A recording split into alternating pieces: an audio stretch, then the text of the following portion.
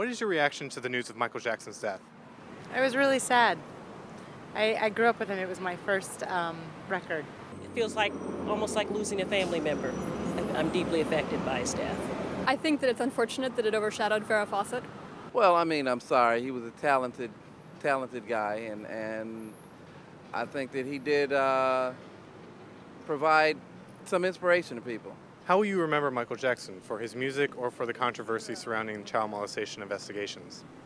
I will remember Michael Jackson in both respects because of his huge talent and because of some of the controversies that he was involved in. Every star or superstar has some scandal attached to them, but I would rather remember him for his music. Unfortunately, I'm going to remember the last decade of just creepy, weird behavior.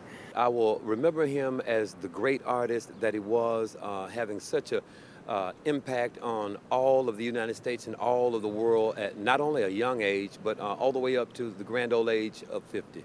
How do you think media attention affected Jackson's personal and professional life?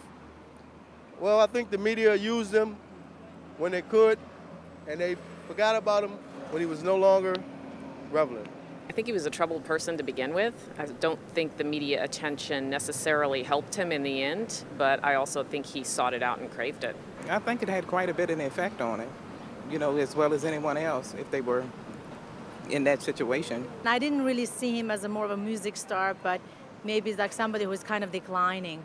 And I'm sure, media had to do with it. Screw with his head a little bit, but, what can I say? That's, people being famous, that's what happens, unfortunately.